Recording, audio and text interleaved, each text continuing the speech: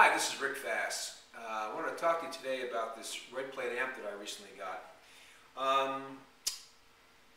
The RedPlate amplifier is made in Phoenix, Arizona by Henry Heinstadt. I found out about these through a blues player in Louisiana, who apparently had seen one of these from, I guess, Tim Betts was playing someplace. And so this particular player was just absolutely knocked out by this amplifier. So I did a little research, went online, found RedPlate amps, started reading about them, and I was just noticing all the players that are starting to use this amplifier. So I called Henry, and we had a great conversation about amps, about his design, his philosophy, and it's exactly what I was looking for. I've used and still own some old Fender amps, Fender Pro Reverb, a Fender Deluxe Reverb, and a Twin Reverb, all having the AB763 circuitry, which is the typical 63, 64 blackface, 65 blackface circuitry. I've also owned a few Dr. Z amps, which are really, really good. But hearing the sound clips that Henry has on the website really intrigued me. And Tommy Castro is one of the guys that is now using these amplifiers, and he's definitely one of my favorite blues players.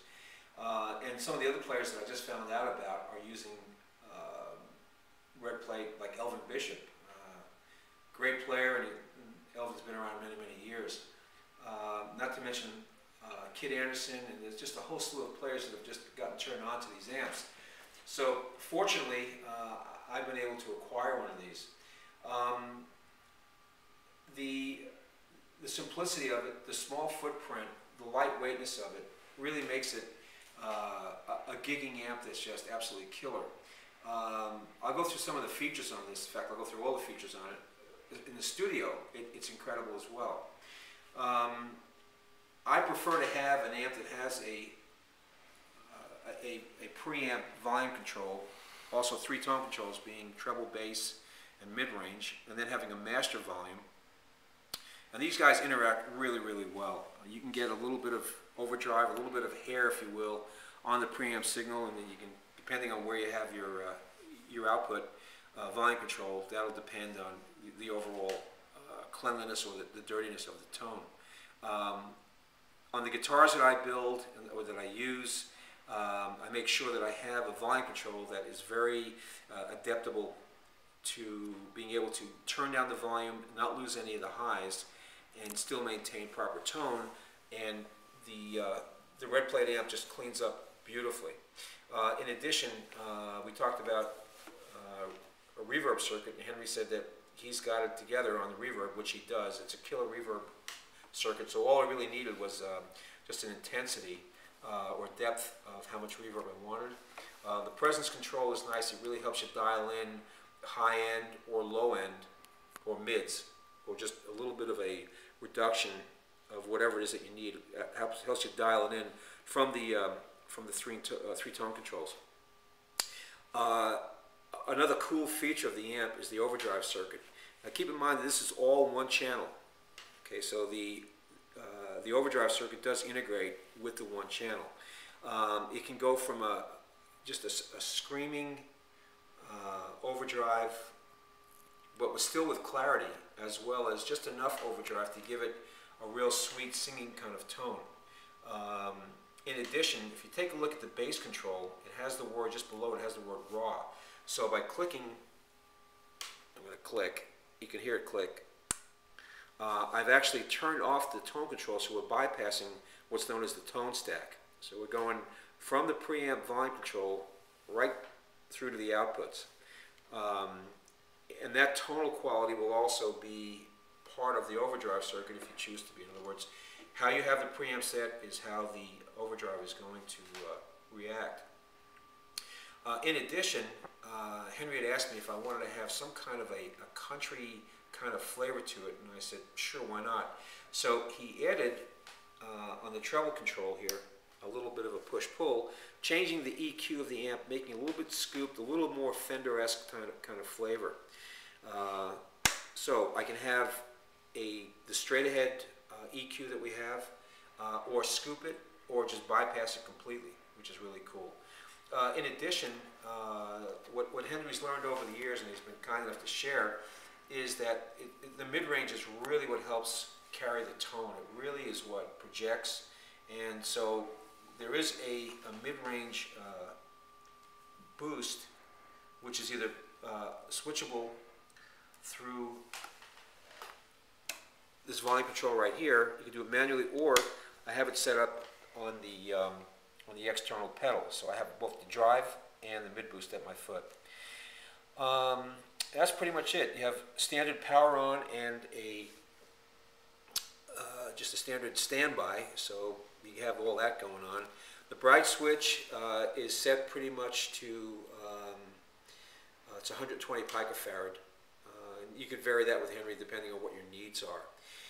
This is a 6L6 based amplifier using two real simple 12AX7 preamps with a 12AT7 in the reverb circuit. For speaker, Henry likes to use a Tonker, an Eminence Tonker Lite. He likes it because the whole design of the amp is based on a grab and go type thing. And my preference, I'm more of a Weber speaker kind of guy, so I'm